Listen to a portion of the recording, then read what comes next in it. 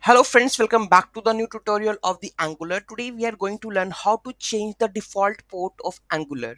Okay, sometimes you want to change the host, and here I'm going to teach you how to change the default port. Very easy and very simple. Okay, so Control C.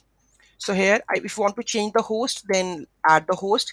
If you want to change the port, then hyphen port, and which port you want to run. Here you can mention like I want to run in 4000, right?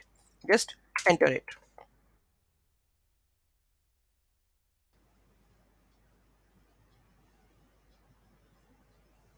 Okay, if now it's 4000, let's copy link and check whether it's working or not. 4000, and here you can see that it's working here, right? So this is how we are able to change the default port of the Angular. Okay, so those who haven't subscribed my channel yet, please do subscribe my channel, and if you like the video, please do like, share and comment on my video. Thank you so much for watching this video. Have a great day.